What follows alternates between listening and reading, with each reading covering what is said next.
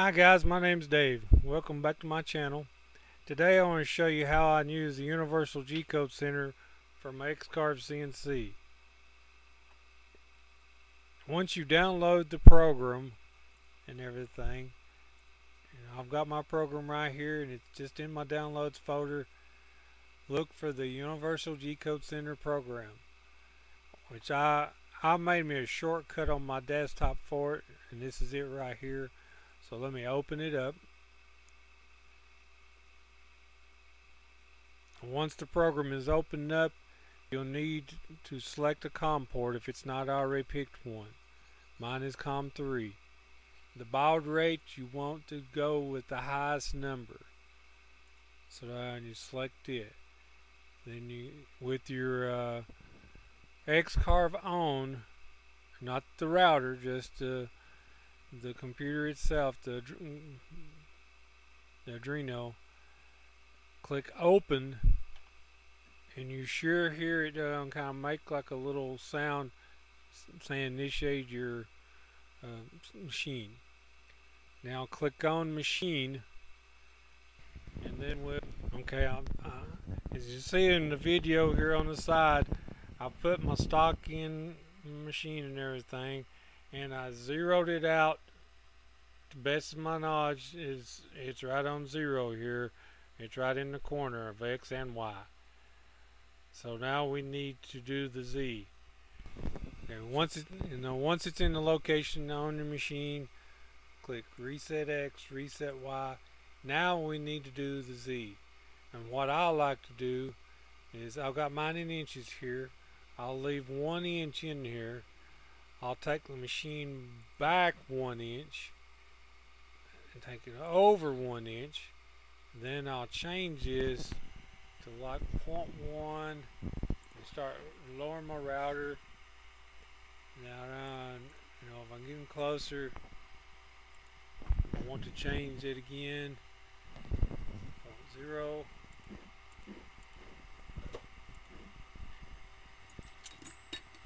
And what I like to use is a feeler gauge. It's a 2/1000 inch feeler gauge. Okay, now I want to take it down. I want to just barely grab it. Once it barely grabs it, I'll go back up 1 notch. That's it. Then I can set it to 0.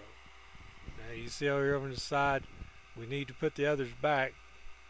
So let's change this back to 1.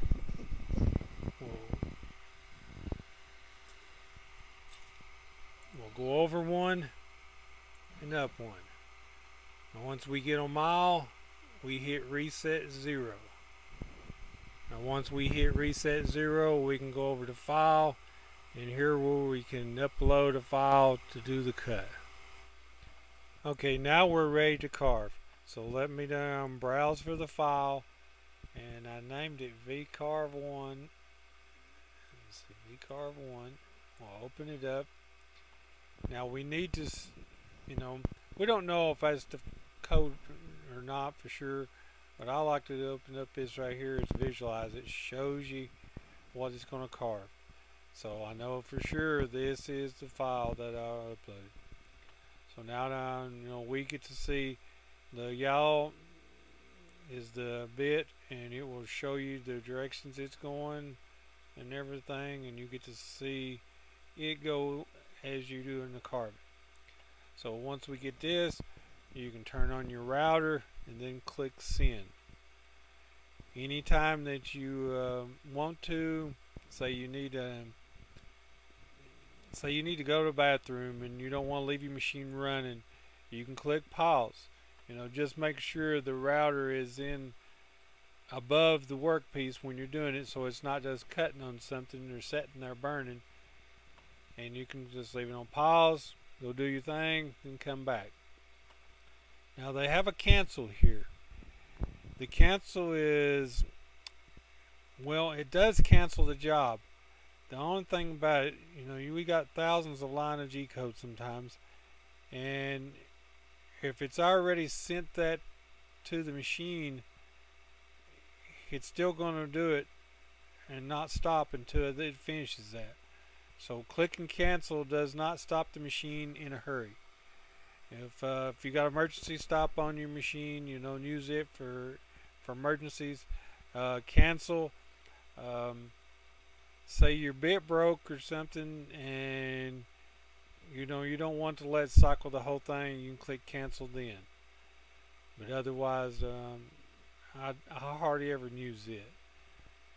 But I do use the pause sometimes if I don't want to leave the machine running. I have paused this thing overnight and then come back and unpaused it and it picked up where it was left off. You have to leave everything running. You can't turn nothing off and everything. But that's all it is to it. I hope this helps somebody out. Thanks for watching. I might make another video on this, but I think I've covered most of the bases. So, thanks for watching, guys.